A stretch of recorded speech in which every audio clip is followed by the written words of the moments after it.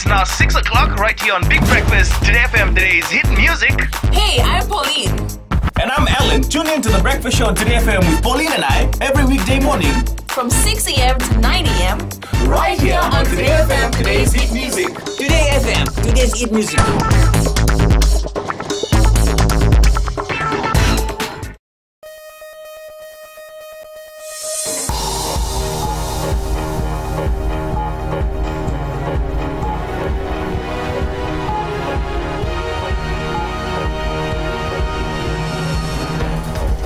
This is FBC News. I'm Amrita Priyadarshini. In this bulletin, suspended opposition MP Ratunenga Malalam publishes public apology to Speaker of Parliament. Peacekeepers honoured for their contribution in peacekeeping services in the Middle East. Fbctv to air FIFA Under-20 World Cup.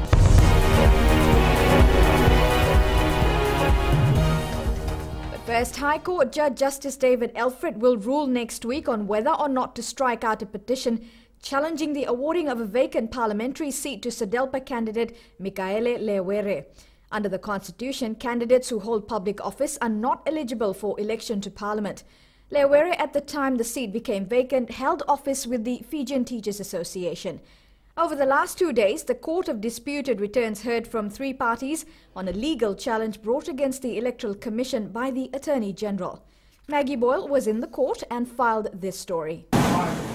On the 18th of May, the Attorney General filed an election petition challenging the Electoral Commission's awarding of the vacant seat to Micaele Lewere. The civil case, as a matter of law, must be argued and decided within 21 days of when the electoral petition was filed. Last week, Thursday, lead counsel for Lewere, John Apted, filed an application to strike out the AG's petition. Yesterday, Apted presented his submission to the court. It took close to 3 hours and ended at nightfall. He summarized in his argument that the court did not have jurisdiction on the matter, that the petition didn't comply with the mandatory requirements under the Constitution, and that it was out of time in its filing. Apted also argued that the Attorney General himself shouldn't have signed the petition, saying there were explicit clauses in the Constitution that support his interpretation. Court resumed this morning with counsel for the Attorney General, Devanesh Sharma, arguing that the petition has merit and that the constitutional clauses referred to by Apted are a matter of interpretation. In particular, Sharma highlighted that Lewere, in his response to the Electoral Commission, did not clarify whether or not he had resigned or would resign from the FTA. The Electoral Commission did not present any submissions to the court. High Court Judge in the matter, Justice David Alfred, will make his ruling on Tuesday next week. Maggie Boyle, FBC News. A letter of apology from suspended opposition parliamentarian Ratunenga Malalam addressed to the Speaker of Parliament, Dr. Chico Luveni, has been published in the Fiji Times today. The letter, dated May 22nd, reads, "Pursuant to paragraph D of the motion passed by the House of Representatives last night, I hereby give you my public apology for the breaches of privilege and contempt that the majority of the House found against me." In the letter, Ratunenga advises Dr. Luveni that he will be seeking legal advice as to further action. And Ratunenga is suspended from Parliament for 2 years for making derogatory statements in the Itoke language against the Speaker at a SODELPA constituency meeting in Makoi, Nasinu. Hundreds of retired servicemen and women and members of the Diplomatic Corps gathered at the National War Memorial site in Suva today to commemorate those who have lost their lives during peacekeeping missions. Ali Kimbia has more. Today not only marks in history the first ever commemoration service to be held in Fiji, but it also falls within the 70th anniversary of the United Nations to honor the invaluable peacekeeping services, and a special day for the country to honor the memory of those who have lost their lives in the cause of peace. More particularly today, 2 of our soldiers will be honored in New York, Commander Tuisawau and another soldier who passed away in the last 12 months in the battlefield. So far we have lost over 60 Fijians in peacekeeping battlefields, different peacekeeping battlefields around the world. The significance of this occasion has enabled some of the peacekeeping veterans to reflect on some of their experience while on peacekeeping missions. Yes, this is Don Memory Lane now, as far as I'm concerned. Being senior warden of Class 1, I've been retired for the last past years, and I was fortunate to have been a member of the first contingent, Fiji Infantry Regiment, 2nd Battalion. For me, it's the most important events. First is for us to remember those who have fallen and the struggle or the strife that we have came through up till today. Fiji's first peacekeeping missions left our shores in May 1978 to be part of the United Nations interim force in Lebanon. Thousands of servicemen and women have represented Fiji in 23 peacekeeping missions under the United Nations flag. Ali Kibia, FBC News. Prime Minister Vorenge Bainimarama has called on the international community to stand shoulder to shoulder with the Pacific if we are to have any hope against the real threat of climate change. Speaking at the 71st session of the UN Economic and Social Commission of Asia and the Pacific in Thailand yesterday, Bainimarama said climate change is a looming catastrophe that we are utterly powerless as Pacific Islanders to avert. After the break, new government boat to provide services to Benga and Vatulele.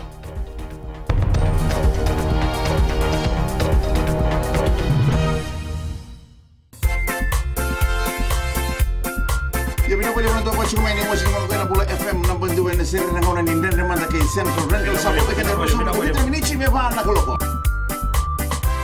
Ni sabola. Oya wa tisoni dalai. Bunga ay musik don. Nama kikirau mena tolu kena bitu. Ena via kabi moliti kena porombuka. Goria na lali ne kabi. Bola FM na bandu na sir.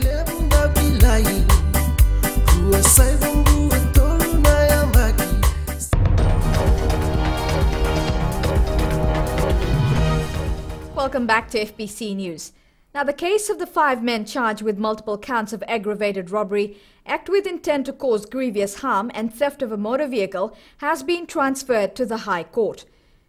Jeke Vakraurawa, Sermaya Mundura, Mosesitarau, Tevita Nganganivalu and Wate Balai Onua alleged to have attempted to rob a bottle shop restaurant in Suva last week. Police have completed their investigations and the accused will now be kept at the remand centre. Police Commissioner Major General Ben Hunewald, who was dining at the restaurant, was injured when he attempted to stop the robbery. Japan has handed over new equipment worth more than $5 million to the Fiji Meteorology Service for the improvement of disaster risk management. The technologically advanced weather system will raise the capacity to predict and monitor natural disasters like floods, tsunamis and cyclones. Christopher Chand reports. The handover of the advanced meteorology system worth millions of dollars will give the Nandi Weather Office much needed advancement. For me, this is simply about saving lives, not only in Fiji but also in other Pacific Island countries, because the Fiji Meteorological Service serves the wider South Pacific region. It took 4 years to build the system beginning in 2011. It is aimed at promoting international cooperation between Fiji and Japan in the field of disaster management. That the assistance is a timely one for Fiji and the region, given the role that the Fiji Met Office plays in terms of keeping track of the global weather patterns. One of the equipment handed over is the wind profiler to help with aviation services. This is to help us improve our sensing of the wind speed and wind direction up to a height of about 4,000 meters in the air. And it's located here in Nandi to help with the aviation services specifically, especially with the descending and ascending of aircrafts. Other equipment donated were an automatic weather station for Suva, a tide gauge and 4 lightning detectors installed around the country. The automated systems will greatly help improve weather forecasting. Christopher Chand, FBC News.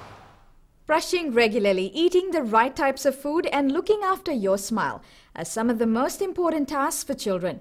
This is the message delivered to students of Tailevu North College by the Assistant Health Minister Veena Bhatnagar at the launch of the 2015 National Oral Health Week. Alan Stoltz has more. The Health Ministry has taken it upon itself to implement strategies that will help counter the increasing trend of poor dental health. One such strategy is the National Oral Health Week, dedicated to awareness on keeping good dental care. In the past years, only primary school children were visited by the health team. Now the ministry is expanding to also include the secondary schools. This is in response to the growing health issues that affect adolescents and which lead to non-communicable diseases later in adulthood. The National Oral Health Week is normally launched and celebrated in primary schools around the country. The launching at Pailevu North College today indicated the ministry's move to reach out to the wider section of the community. Recent dental surveys in Fiji have identified adolescents as one of the vulnerable groups, along with preschool children and Itokai adults in rural areas. This is associated with poor nutritional habits, no toothbrushing, and even unhealthy social habits of smoking and kava and alcohol abuse. Bhatnagar says the ministry knows the importance of oral health and hopes that parents, teachers and guardians pass down positive practices to children. Ellen Stalls, FBC News. For the first time, people of Benga and Vatulele will be provided with a government shipping franchise. The government vessel Vunilangi will begin its services to these two neighbouring islands come Monday next week. Savara Tambua has the story. The MV Vunilangi is the government's latest addition to its fleet. Transport Permanent Secretary says the ship will visit the two islands every 6 months. Once we firm up on these two trips, hopefully in before the commencement of the first quarter in 2016, we would be able to be in a position to make a decision on the frequency of trips that we can to make to these two islands. About 4,000 people live on the two islands and they normally travel by private and public boats to the mainland. Jonathan Indambe of Rukua village in Benga says the new initiative by the government to provide a shipping service is a huge relief for them. The manager of Benga Yanuda Secondary School, Seropepeli Ratubokiboki, says they will be able to save a lot of money transporting building materials and other big items and equipment. We're happy because the vessel is big and we will not find other means of transport to take us to Navua. Now we will board from Suva and berth at our own source. Last week we paid $1,600 to boat owners for the transporting of the school lab building materials, and now we are grateful to government since we only pay $85 to the government shipping services. A child under 12 years of age will have to get a consent letter from the head teacher of the school to be able to pay a boat fare of $15. Children under 5 years old will be able to travel for free. The normal boat fare is $30 per person. Sabera Tabua, FBC News. Well, Bollywood's first rock singer Himesh Reshmia's first concert in Fiji was a big hit.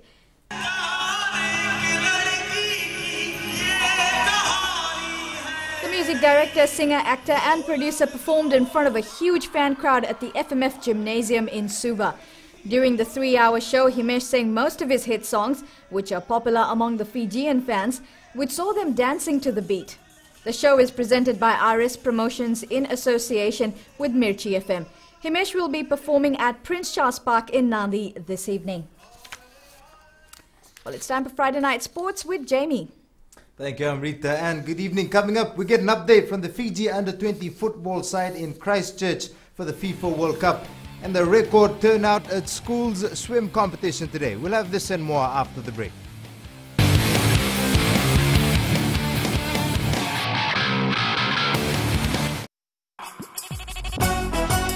छू छू छू हे हे नमस्ते Fiji, आपके हर एक problem की दवा लेकर मैं आ गई हूँ 9 से 12 बजे तक आपकी सहेली रेनू। छू छू छू 40 में 20 का दिखना है। मैं हूँ ना आपके साथ में मिर्ची एफएम पर 9 से 12 बजे तक मंडे टू फ्राइडे। मिर्ची, it's hot.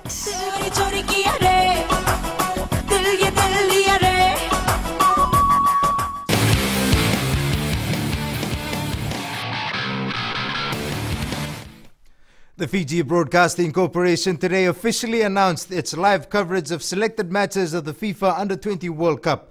Sponsored by Vodafone, Fbctv will air all of Fiji's pool games, both semi-finals and the final live. Rohit Deo has more. A done deal. Fijians around the country will get to watch every kick by the national under-20 boys at the FIFA World Cup. We'll have exclusive coverage for under-20 FIFA World Cup, and we'll be showing 3 live matches of Fiji, including the semi-finals, both semi-finals and the final as well. There will be delayed matches shown on the day of the event. For Vodafone, we've always played an active role in the growth of sport. We've been involved in rugby league and soccer, and once again we continuously say that this is gaining momentum, especially for the soccer field. Oh, it's a great thing. It's a great thing to have these young boys being exposed to our country, and it's going to go worldwide. And the point that we've got to look at is this under-20. A lot of people not realizing the magnitude of it. The under-20 side have had players like Messi and also Neymar that have come through, and Maradona. It's really good that they're showing Fiji's games, because it's the first time they qualified, and it's really proud for the people that they are showing the game. It'll be good to the youth coming up, and people who take soccer as a profession. It's good that they'll be watching the game from home, and I wish the boys all the best in their games. Meanwhile, the Fiji Football Association has commended Fbctv for showing FIFA Under-20 World Cup matches live on free-to-air television. First time in history of football that our team has qualified for a FIFA Finals World Cup, and it will be great for all in the country they'll be watching the games live, and it will be bring a lot of benefits to the people, upcoming players and players who are looking forward to become footballers in life. And the FIFA Under-20 World Cup starts tomorrow with New Zealand taking on Ukraine, while the first live match will be on Monday, Fiji's opening pool match against Germany. The Vodafone Fiji football side had its first training run in Christchurch today ahead of the start of the FIFA Under-20 World Cup. The Gold is taking some getting used to, but coach Frank Farina remains adamant that the side will be good to go for the first game against Germany on Monday. Rohit Deo has more. The early morning training session saw the players being put through their faces by coach Frank Farina. Yeah, no, very happy, get everything out of the legs. It was a particularly heavy field in Cambridge or Hamilton the other day. This is quality, it's a very, very good training facility. Much better than what we experienced there, so to get the first run, it's great. The mentor is now fully focused on the first match and has been drilling it to the players what needs to be done to encounter the European giants. There's one thing knowing what they're going to do, but the other thing is trying to stop them. So, it's just to give the boys an idea of who potentially they could be coming up against, and the style that they'll play, and the style that we'll play to try and best counter theirs. The atmosphere and environment in camp is being described to as second to none. It's an exciting time for any 20-year-old, whether you're from Germany or Fiji or Uzbekistan or Honduras. It's a World Cup, and it's a fantastic experience, and it's exciting. So I can understand. I was 20 once and played in the 1983 Youth World Cup, so I know how important it felt for me and how exciting it was for me. So we're going back 35 years, but I'm happy these boys are getting the chance to experience that. It's now the countdown to Monday with the eyes of the football world fixed on Fiji. With the Germans expected to come out firing, our boys with the expectations from the nation for sure will not be a walkover. Rohit Deo, FBC Sports. The National School Swimming Championships attracted a record turnout at the Damoda Aquatic Centre in Suva today. Over 600 swimmers from 39 schools took to the pools, which is a 20% increase compared to last year. Officials say this is a positive indication of the development outreach programs they have undertaken to promote water safety. It's a real testament to the development of the sport in Fiji. We've got more than a 20% increase in the swimmers from last year, more than 100 extra swimmers from last year's tournament. So this shows that swimming in Fiji is really developing, which is great news for all the kids. 21 records were broken in the secondary schools competition today, while 9 records were set in the primary school division. The schools meet will continue tomorrow. Close to 400 players are currently competing at the Tatslotto Fiji Open Tennis Tournament that got underway in Nandi on Wednesday. Organizers told FBC Sports that they expect over 350 matches to be played over the 5-day tournament. Josephine Navula has the details. Now in its 108th year, the tournament has attracted a large number of participants from across the Pacific, Australia and New Zealand. Tournament coordinator David Smith says this has resulted to more playoffs. Wednesday we completed 69 matches. Yesterday 71. Today will be the biggest day of the event, 75. Probably lesser matches tomorrow, probably around 60 odd, and then Sunday probably 30 to 40. So you collect all that together, it's probably something like 350 matches that we're going to play in 5 days. Smith says the organizers are impressed with the performance of the players. The standard when you've got the likes of William O'Connell, Devashka Reddy, Annie O'Connell, even Florence Wasco went to college at the University of Hawaii. So it's a very, very strong contingent. The tournament will narrow down to the semi-finals to be played tomorrow. The finals will be held on Sunday at the Denarau Record and Golf Club in Nandi. Josephine Navula, FBC Sports. And that's it from Sports Tonight. I'll be back again on Monday. Until then, have yourselves a safe weekend. Good evening.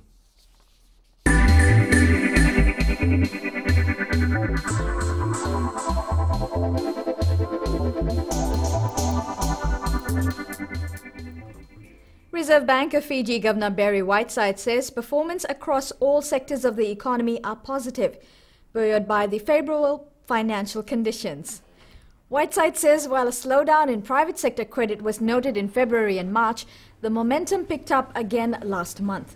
Economic activity continues to strengthen, backed by increased consumption and investment.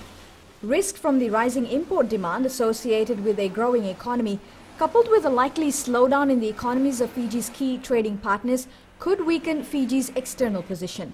The annual inflation rate slowed to 1.5% last month.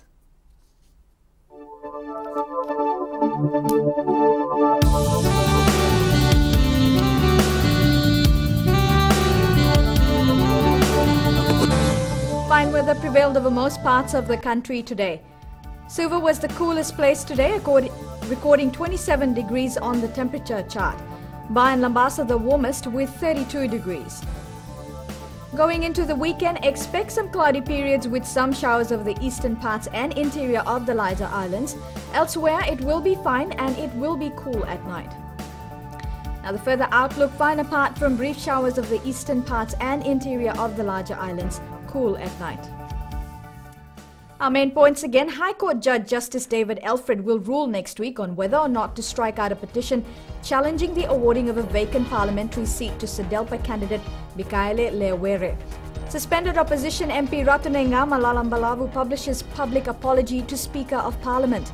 And Fijian peacekeepers honoured for their contribution to peacekeeping services in the Middle East. On to our poll question of the week, should there be stricter requirements for getting a driver license? Visit FBC's website to take part. Now you can send us newsworthy pictures and videos on email citizenseyes@fbc.com.fj, or you could share it with us on Facebook, or if you're on Twitter, follow and tweet us your news tips at FBC News or hashtag FBC News. You've been watching FBC News. I'm Amrita Priyadarshini. Good night.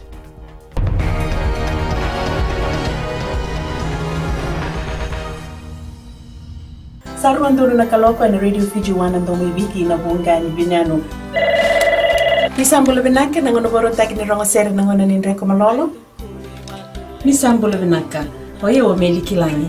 Ninge nama kati umena nungu bengi rawi maina moni tiki na warombuka na ruwa kina wana kaloko na ngono ni rongo maina besana. Waki na wono na ngono ni rongo sere na Radio Fiji 1 na ndo mwibiti na buongani binano yanu.